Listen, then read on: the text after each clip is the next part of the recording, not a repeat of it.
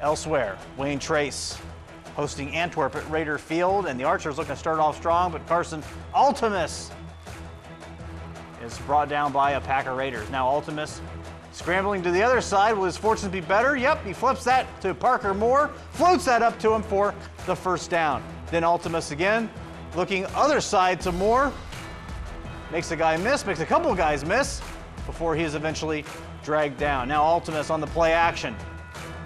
Then he takes it and runs himself, gets some running room toward the sideline and gets into the corner for the touchdown.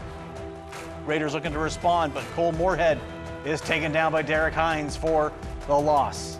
Now Jared Pierce gets the flick from Moorhead and lowers the shoulder, muscling his way in to move the chains. Now 4th and short, Raiders looking to answer, but Moorhead is brought down. As this one, Antwerp all the way, 28-6.